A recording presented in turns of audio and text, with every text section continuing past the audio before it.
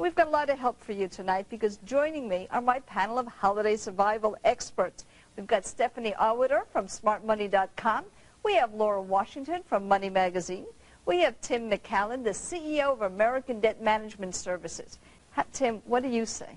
Well, I think being creative is an important part of the holidays.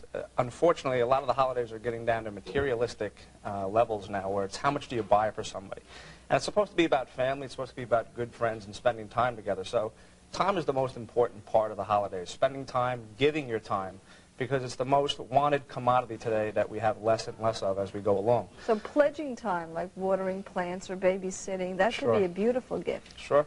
Especially for a new couple that has a baby that doesn't get to go out too often. Babysitting for them can be a fantastic gift of time to them.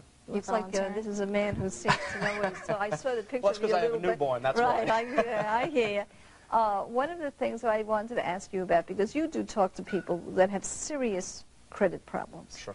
During this time of year, do they feel that they're going to be disappointing people by not running out and buying? Do they almost feel like they want to spend more to prove that everything is okay?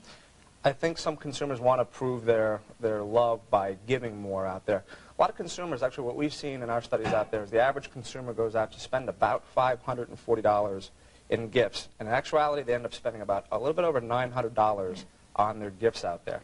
So as Laura had said, make your list, make the names, set your budget out, and stick to it. Go out to the stores and buy that one gift for that one person. Don't get pulled aside from all the advertising out there. The 30% discounts, the sale today only, and the high-pressure salespeople out